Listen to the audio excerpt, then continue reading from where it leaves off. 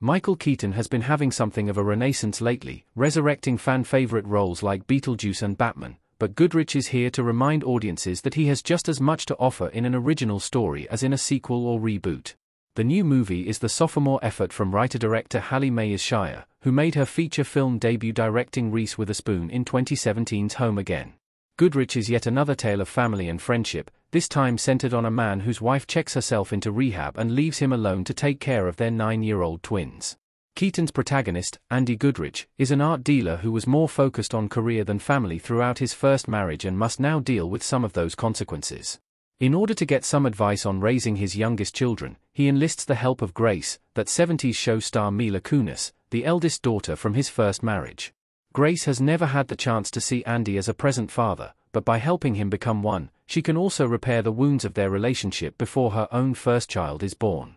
Screen Rant interviewed Michael Keaton and Mila Kunis about the evolution of their characters in Goodrich, their natural family chemistry on set, and how the movie allowed Keaton to press Andie MacDowell's buttons once again a few decades after Multiplicity. Mila Kunis breaks down the complicated father-daughter dynamic in Goodrich. "It's the most fun you can have acting, and I love it." Mila Kunis: "What a great question. I guess I would have to say it comes to a place of acceptance.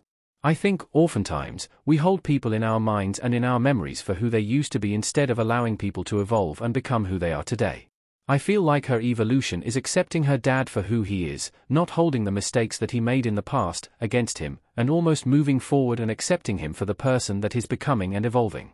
Loving him for that instead of having any sort of resentment towards the person that he used to be." Michael Keaton: "Well, it was simply well written. I hadn't done anything like this in a while, and it was a good script.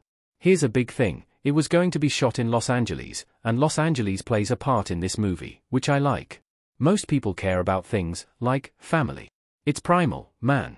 It's clans, and people looking out for one another or not. But it wasn't a big decision. She and I had a meeting or two, and I knew she was talented and smart, so I said, sure, I'd love to do it." Mila Kunis: "Not to echo what Michael said, but the script was just really well written. I will say, I think the character was very much on the page, and it was a matter of having fun with Michael in the scenes. For me personally, it's so much more about the relationship that two people going into this have clearly had for 30 years, 30 plus years, and that's aging myself down. I just wanted to make sure that was front forward, relationship above all else, and then everything else was on paper. It's easy to really play off him because Michael is, spoiler alert, really funny and really fun to act with. There are oftentimes actors that are very specific with their acting and how they do it. It's just how they do it, and it's very much how it's going to be done in that rhythm and whatever. But in a beautiful way, Michael's all over the place. You never know what you're going to get. It's the most fun you can have acting, and I love it. It's where I feel like I thrive the most, in this idea of spontaneity and of like, what's next? Where are we going?" Again, Grace was on paper, but everything else I think was just the day of.